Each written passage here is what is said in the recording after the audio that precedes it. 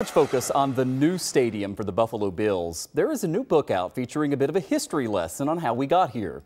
It's titled Nowhere Else You'd Rather Be, 50 Years of Cherished Comebacks, Concerts, and Classic Moments in Orchard Park. It covers not only the star athletes who have played at the stadium over the past 5 decades, from Jim Kelly to Josh Allen, but also other sporting events like the first ever Winter Classic, plus rock shows and other major events. The 176-page book features photos and stories from the Buffalo News. And joining us live tonight is Corey Desiderio, content manager and editor of special sections at the newspaper and editor of this new book. Here it is. Thanks so much for coming in. And, you know, I've lived in Western New York for a long time, but not a native here. And I learned a ton about the history of this. And that's kind of where I want to start, including the renderings that you got when they were discussing building what is now a 50-year-old stadium. Yeah, absolutely. I appreciate you having me. As someone who was born in the 90s, I didn't know anything past, you know, in the 70s and 80s when they were sort of discussing this. So it really is a true history, you know, lesson dating back 50 years ago this year from when they moved from War Memorial Stadium in downtown Buffalo out to Rich Stadium in OP.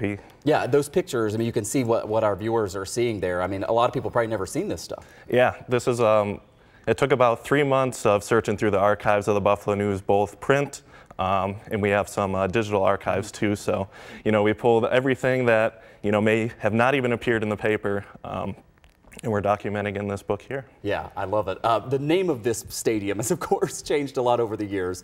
Rich Stadium, Ralph Wilson Stadium, New Era Field, then back to just Bill Stadium for a while, now Highmark Stadium. And for a lot of people, some of the best memories there were during the Super Bowl era, right? You get into a lot here about the Bills' storied history at the stadium. Absolutely. We used some stories from Mark Gunn and Jay Skursky. They helped and contributed to this project. They really combined and talked us through the eras of the Bills' history, those 5 decades, how they sort of intertwine, how decisions made by the front office in the later years of the 80s contributed to those glory years of the 90s. So it's not just photos and archive content, but it is a storyline that sort of connects all the past 50 years up until today. Yeah, even some stats in there. It was interesting to see how Jim Kelly performed at that stadium versus Josh Allen and a bunch of different stuff. Also, I mean, we think of a football stadium as being a place where you watch football games, right? But, you know, the stadium has been a lot more than that. And we've recently seen, just in the past, I don't know, decade or so, like these big outdoor concerts coming back. But that used to happen back in the day as well. I mean, we'll show some more pictures here. Walk us through the non-NFL games that have happened here. Yeah, absolutely. The big one is the Winter Classic, the first ever outdoor game in the U.S. And obviously a few years ago was the World Juniors game between the U.S. and Canada. But then in addition to that, like you said, the concerts dating back to the first year was open. And there was a run of a couple years where the Grateful Dead played every 4th of July. I've heard a lot about those types of shows. So, you know, there's a lot of stories of the Rolling Stones who've played there 5 times, and even the Who have been there as well. So a lot more than just football history at the stadium. We showed the picture there when the Who was there so many decades ago. I saw, oh shoot, what's his name? Not the Piano Man. Who's the other one? No, Piano Man. What's his? Billy Joel. Thank you. That's terrible. I saw Billy Joel there. Great concert. Couldn't think of his name.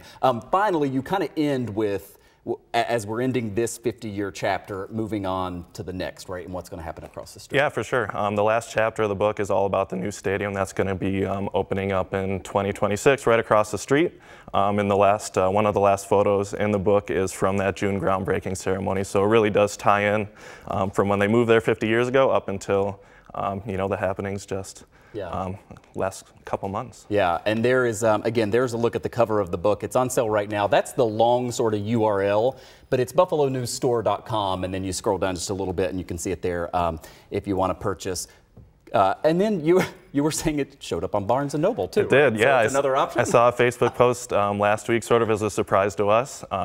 And my mom checked out our local Barnes & Noble last week. So you could get it in person, yeah. There you go. Perfect. Corey Desiderio with the Buffalo News, editor of this new book, Nowhere Else You'd Rather Be. It's great stuff. I learned a lot. Thanks for coming in. I appreciate you having me.